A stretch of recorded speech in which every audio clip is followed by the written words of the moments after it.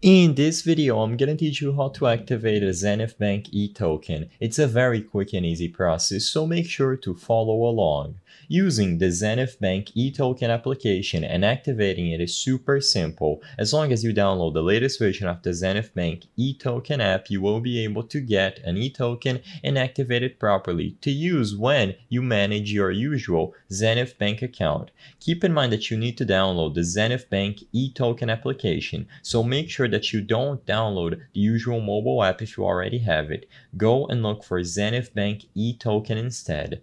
Or if you already have it, just make sure you are running the latest version available. When you open the Zenith Bank eToken application, you will be able to tap continue, and it is a super simple process to set it up and activate the Zenith Bank eToken. Choose between an individual or a corporate user, and I'm going to assume that most people doing this process are individuals, so select that option and you will be able to choose your activation method. You can choose between a hardware token, debit card, or quick access. Regardless of which option you pick, you will be able to get an eToken that you can use in conjunction with your Zenith Bank account to manage it and have more security.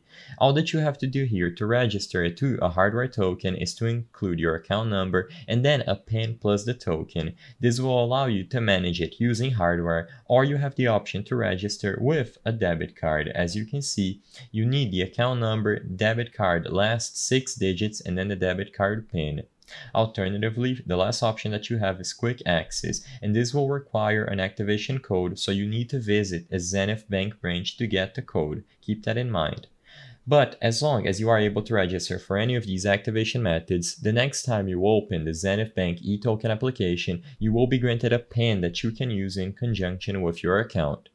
I hope I was able to help you on how to activate the Zenith Bank eToken. If this video helped you, please be sure to leave a like and subscribe for more quick and easy tips. Thank you for watching.